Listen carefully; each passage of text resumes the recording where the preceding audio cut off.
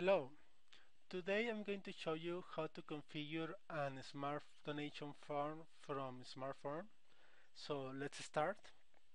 I already have a simple form here. I only have a name and a donation amount. And since I have my Smart Donation license activated, I am seeing this Smart Donations tab and also this PayPal tab where I can drag the components that I need. At this time, there are only two fields, recurrence and donation button. Probably in the future I'm going to add more. So now that I have my form, I go to Smart Donations. I already have everything set up, but you need to configure the campaign. This is a PayPal campaign, the PayPal email that you want to use, and also the description. This is a description that you are going to see in the PayPal screen. I'm going to show you later.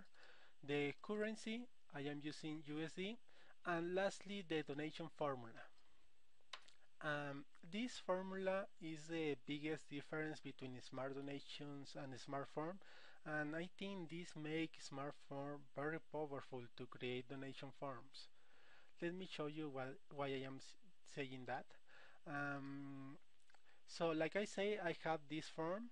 I have my donation amount field where the user are going to submit the amount that they want to donate, and as you can see it has this ID. So with that I'm going to go to the Smart Donations tab and I'm going to click in the donation formula. In this formula I'm going to put only the donation amount for this example. This will create this string, and as you can see it has the ID of the donation amount field. So for this scenario that's it. I will go ahead and close this and save, and I have my donation form ready. But why I am saying this is powerful, I'm going to do a little more complex scenario. Let's say that you want to share this donation amount plus a fixed amount. I don't know, let's say shipping costs or something like that. With Smart Donation, that kind of scenarios were not very easy to do, but with SmartForm you only need to do something like this. This will chart the amount that the user select in the donation amount plus 20, I mean plus 10, in this case dollars. Another common scenario is that instead of charging a fixed amount, you want to charge or sell something like, let's say, bricks to build a house, for example. So instead of this you will put something like this.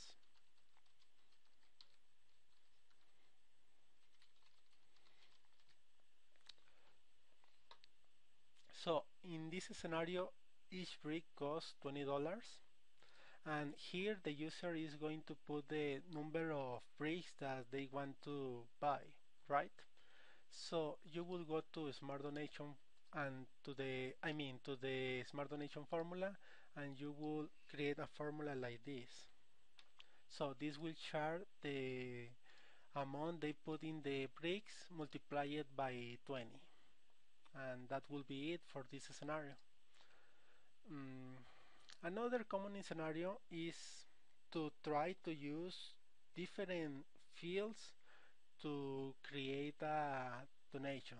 I mean, to mix fields in the donation form to get a donation amount. Let me better do an example.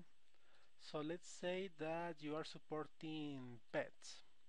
So I'm going to drag a select box, and in you and you also you're supporting cats. The cost for supporting a cat is $20, let's say that, and for supporting a dog is 20. And in your donation form you also put a field so the user can select how many dogs or pets they want to support.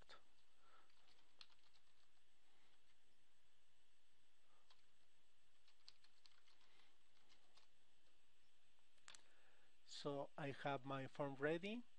And again, with the smart donation, this kind of a scenario was very complex. With smart form, you only need to do something like this. Well, let me change the name for this to something like this should work. So let me go again to here, and I'm going to put pet plus number of pets. So this will chart, if you select a cat, it will chart 10 multiplied by the number of pets, or if you select a dog, it will use 20 multiplied by the number of pets the user select. So that's it. Let's try that form. So I will select dogs. I want to support two. Let me fill my name. I will hit donate.